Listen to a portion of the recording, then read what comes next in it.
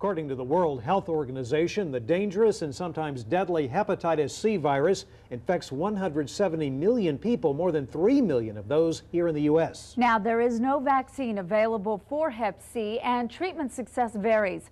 But new tonight on Austin News, Jim Swift tells us about a Williamson County man who is finding relief from the effects of the disease in a most unlikely way.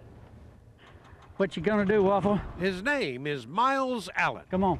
And he's got plenty Come on, of boy. miles under his belt. Here we go. Hepatitis C is supposedly there's no cure for it. I received mine in a blood transfusion back there in the Vietnam area. And I had to take some interferon treatments. I had to make myself sick for a year. I didn't bring my swimming suit, but Sneak's always got hers on. I went 200 pounds to 140.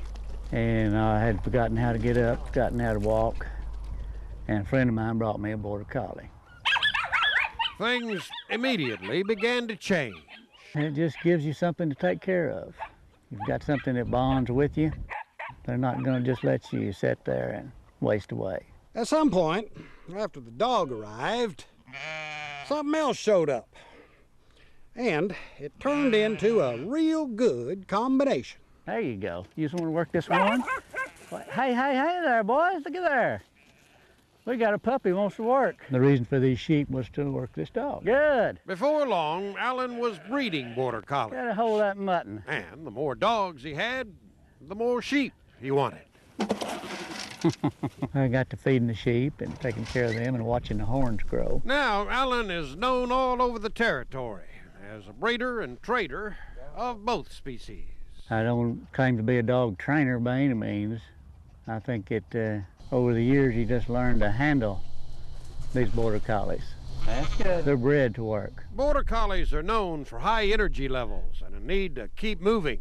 But over the years, Allen learned something about them. You don't have to have a ranch, you don't have to have sheep. All you have to have is time to spend with your dog. I guess my goal in life is to see that everybody in Texas gets a good border collie. Not a bad goal for a man who once found it to be all he could do to just stay alive. My last blood test is clear. And I really look for all the rest of them to be clear.